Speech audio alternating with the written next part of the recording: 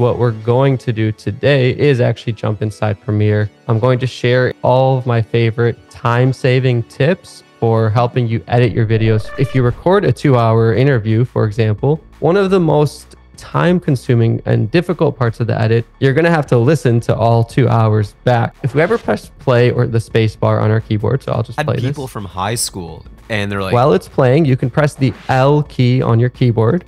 Yo, I just saw like you're trending on YouTube. Like, that's sick. I know you made YouTube videos. And if you notice, it's playing in 2 times speed. You could still completely understand what's being said, so you can scan through the whole footage, chop out the parts that you want or don't need, but you can do it twice as fast. That is one of the most simple tips, but will quite literally save you at least 2 times the review time of editing. If we're ever, let's say, adjusting the scale of a clip, one cool shortcut is you can always press the arrow keys. So up and down, if you want to just increase by 1 pixel or 1%, depending on the effect. If you hold up and down, Shift will modify the shortcut to go 10 at a time. If we highlight a clip, go to the Effects Controls tab area, and we click this little More button, we can open the text window. Okay, well, I've already transcribed it, but basically when you click it, there'll be a little button here that says Transcribe Sequence, and what you'll get is this text transcription. We can scan through the footage like we're reading a script.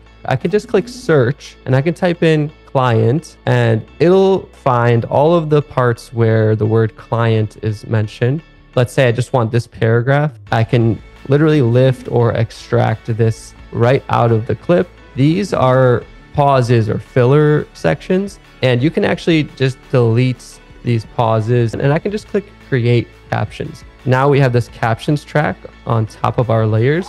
Another thing we have is if we go to the essential sound panel and we highlight any audio clip, enhance speech button. So it's right here under EQ, and it'll automatically go through your clip and analyze it. Some of the results are pretty mind-blowing. Let's say we wanted this music to fit exactly on a 1-minute intermission. So if we head to the toolbar, under the ripple edit tool, there's the remix tool. If I click this button, now when I trim the edges, it's actually going to remix it based on where I'm ending it. You have a lot of powerful color options right in this Lumetri color panel. So, boost contrast. There's even autocorrect tools here.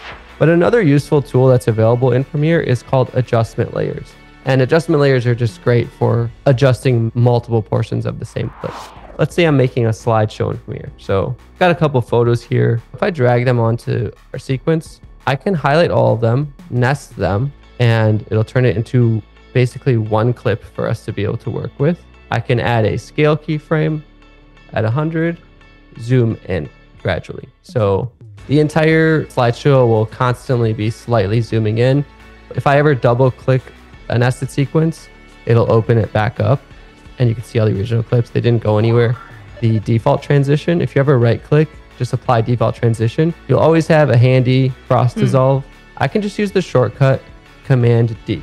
Let's say I have a clip. If I press Q on the keyboard, it'll automatically trim the edge of that clip onto the closest cut. So even if these clips are right up next to each other, every time I press Q, it just trims and shoves everything back together.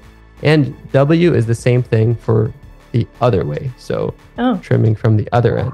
Let's say there's a logo on the backpack that I want to blur out. I'm going to go to my effects. I'm just going to search for mosaic. I can add a mask onto that effect by clicking the create ellipse mask. Let's say there was a logo on the backpack I didn't want. Premiere actually has simple 2D tracking that could save you some time in simple scenarios. I can press this play button here, that's track selected mask forward, and it'll just go through and it'll try to track this mask in a simple 2D way. You can see it created a keyframe for every single frame. That would be pretty tedious doing by hand, and it looks like it tracks pretty well so far. I mean, that's pretty good. There's this keyboard shortcuts window, and you can see every single shortcut that's in there. You can make your own. So let's say for some reason you wanted to change it, you can do that. Just getting familiar with all the different shortcuts, all the different preferences and capabilities, and just tools will make your workflow faster, and you can just create the videos that you want. Awesome. Well, thank you so much, Justin, and thank you everyone for watching today. Thank you everyone for watching. Bye.